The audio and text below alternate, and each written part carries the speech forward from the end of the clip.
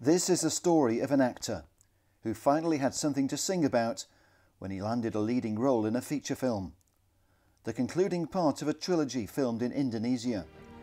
But then came the cruel twist of fate that shattered his dreams.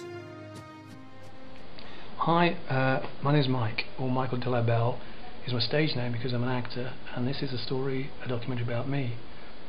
Although it's not just about me, it's about life struggle and hope, because I'm in City Hospital here in Nottingham.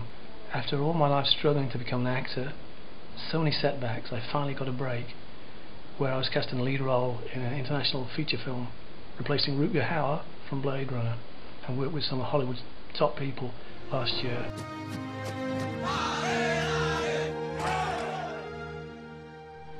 Trouble is, since then they've told me I've got terminal cancer, and that's why I'm in the hospital here. It seems that everything that was given in a golden ticket after all my life has been whisked away.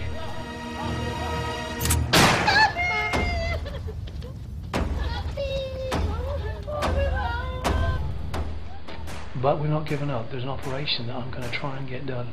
It's going to be a fight, but I'm going to go for that fight. And this documentary will be about exactly that, the fight for life amidst the chaos of movie premieres and celebrity. Everything that you want in a good movie documentary. And hope and inspiration, I hope, for the people who watch it.